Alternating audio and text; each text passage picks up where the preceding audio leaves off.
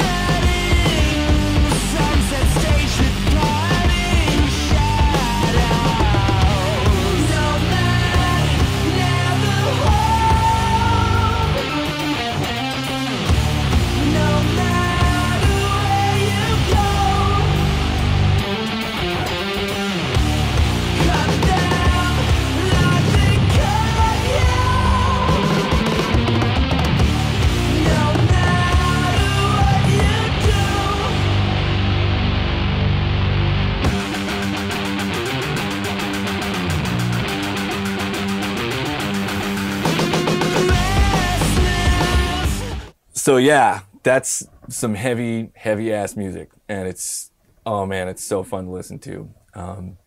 It's just one of my favorite things that I get to dive into. As you've seen in the past, I've done some really, lighter poppy stuff, but I've done some really heavy aggressive stuff like the Dwarves or Queens or Lost Prophets, stuff like that.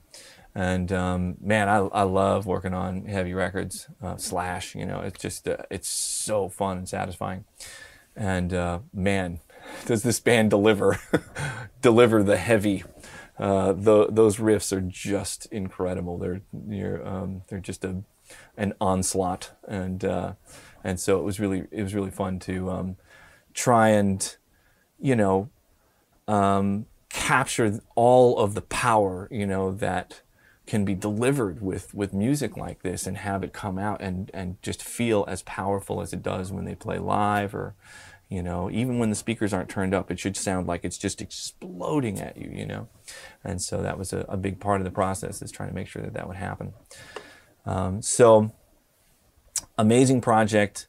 One of the things that's happening now, because the bands that I've worked with are aware that I'm doing this YouTube channel, and so they've checked some of it out, and they're getting excited about participating, which is incredible. I can't believe how generous and excited, you know, folks are being about participating in this and sharing so much of what's happening behind the scenes. You know, some people are really not into doing that and are more protective of how they do things, but people are being amazingly generous. The bands and artists are, you know, sharing so much of how they do this stuff, and now are showing up with like a giant pile of pictures and videos. So Sebastien brought a bunch of pictures that he had of different setups in the room and what was going on, and video footage of us actually working on the song that's being deconstructed.